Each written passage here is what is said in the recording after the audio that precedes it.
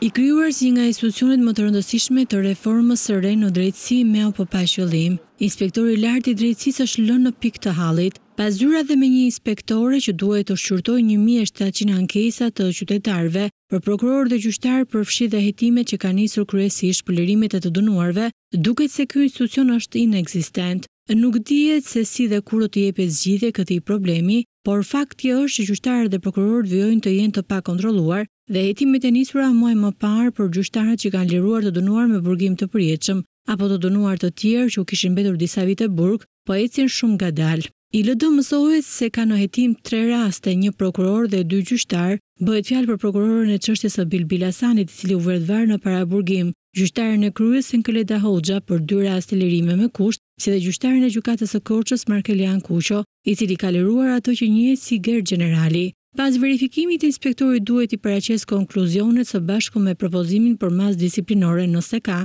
Këshillit të lartë gjyqësor për gjyqtarët dhe Këshillit të lartë prokurorisë për prokurorët, të cilët duhet të vendosin masën për magjistratin. Por deri tani ky institucion nuk ka mundur të bëjë asnjë propozim, asnjë hetim nuk ka përfunduar. Për më tepër, ky institucion nuk ka një godinë të tillë për të punësuar administrat, pasi ndodhet përkohësisht vetëm në një zyrë në ambientet e KLG-s. Ndërkohë në godinën që është vendosur për ta është edhe një tjetër institucion.